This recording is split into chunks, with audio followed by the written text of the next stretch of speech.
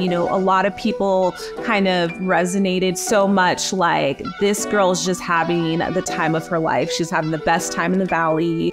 I was like, you know, their virtual BFF, like that, just like that fun, like party girl who's going out, she's doing this, she's just out and about.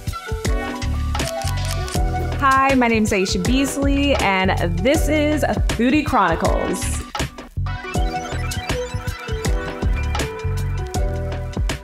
I grew up in Tucson, Arizona, so I am an Arizona native. So I've always loved the creative field.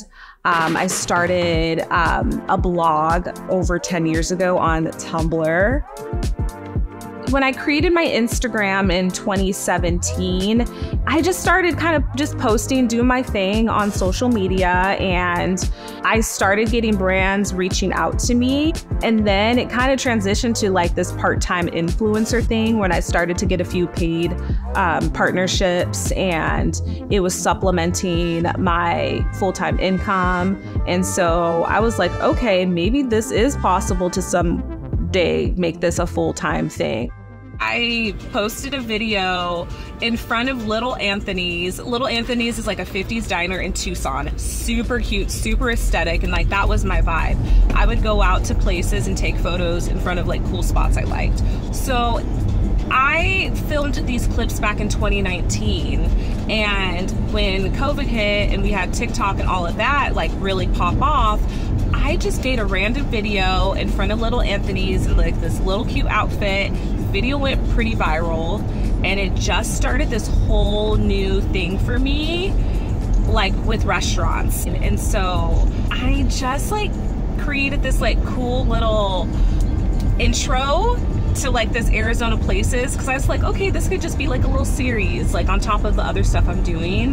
And so I created the intro, and Arizona places took off, and it kind of became the whole focus of my account, and it became part of my identity.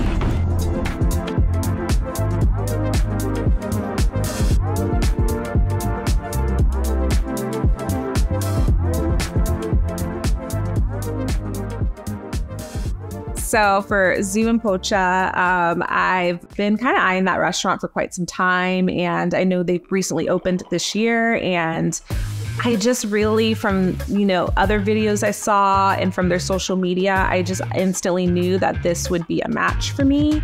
I also love Korean food, so I was like, I am in for this. So for this particular collaboration, I did initiate it. I did reach out, and you know, we talked via DM, and you know, we kind of set up a hosted experience. Some of these things don't happen like that. It's like, you know, they're more than willing to welcome me in, especially because if they know I'm going to be, you know, filming and stuff. And sometimes I have to still pay. Other times they're like, yeah, awesome. You know, we'd love to host you for, you know, exchange for social media, you know, shout out video. And so for this particular restaurant, it was, you know, doing a video for Instagram and TikTok. And, you know, typically with hosted experiences, I like to try as much as I can. So I try, you know, multiple drinks and taste tests, because I feel like that's the best way to kind of get a better opinion and kind of get a gist for the restaurant.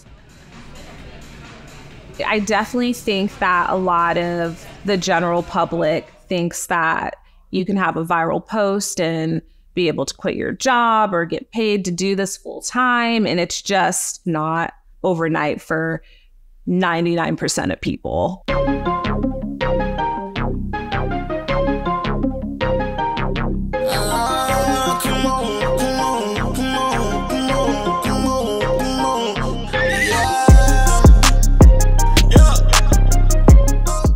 It's not about going viral, it's what you do after you go viral, because you can have that viral video and then that's it, you know, and that's that. But you have to continue to build trust and build that audience and build a loyal audience that's going to come back for your content.